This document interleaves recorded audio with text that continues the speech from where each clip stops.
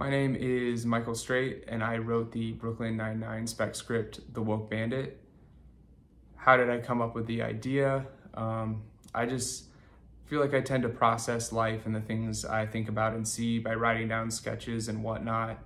And so something I just feel like I've noticed in modern society is a lot of well-intentioned people will focus too much on looking like a good person, that it actually gets in the way of them being a good person.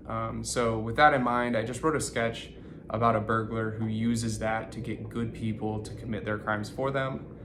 So I had that idea, and then I was just watching Brooklyn Nine-Nine, which I do quite a lot, and it just popped into my head to combine the two. And yeah, it just grew from there.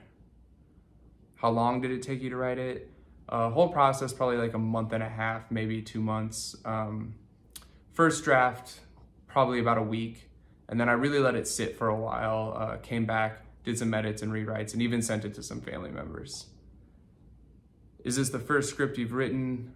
First script, spec script for an existing show, but I have written a couple like original idea pilots. Why enter Scriptapalooza? I just think it's a well-known, pretty credible competition, and so I also really like the idea or the ability to submit scripts for an existing show.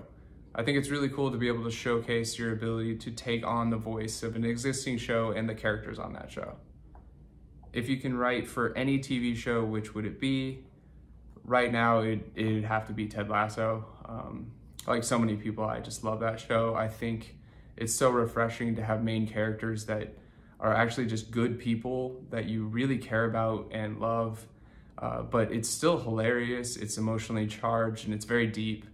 And I just think it's a beautiful and uplifting show, and it would just be amazing to be a part of, and everyone who is a part of it seems to just have a great time. And then I also love soccer, so there's that too.